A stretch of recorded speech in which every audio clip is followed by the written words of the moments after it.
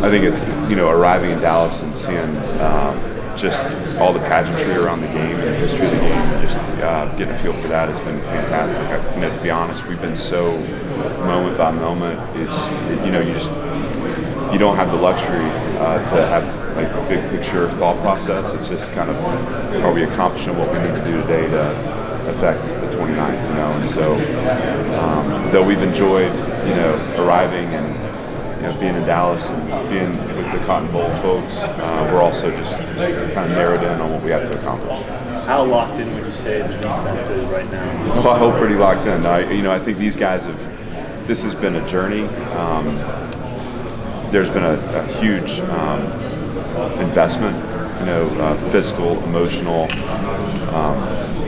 and so I think this is the culmination of that. And with all of that at stake, these guys are going to be ready to play. Now we're going to use every moment we have from now until Saturday to prepare ourselves, but they are locked in their focus.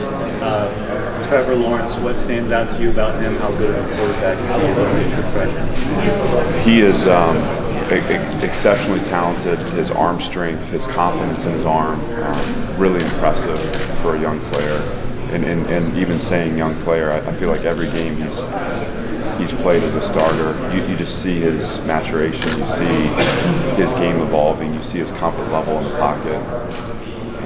I can't compliment him enough on just how impressed I've been. So, Coach, you're one of two teams in all of college football to not give up more than 28 points in the this year. What other ways can this defense improve?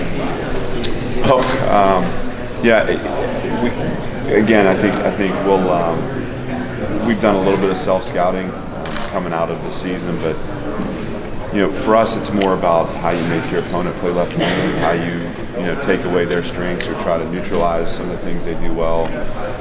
And so, our focus level right now is really on that more than bigger picture, improvements.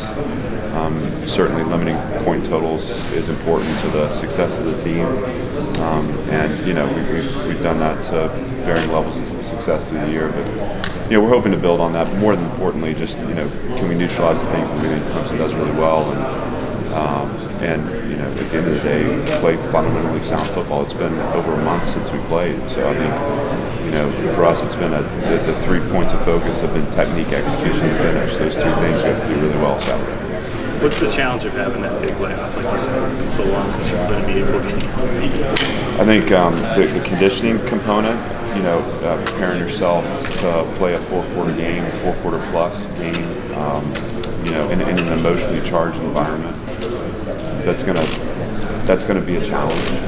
I think Coach Kelly's put together a really good schedule, and I think different from other bowl games, it's not been so much about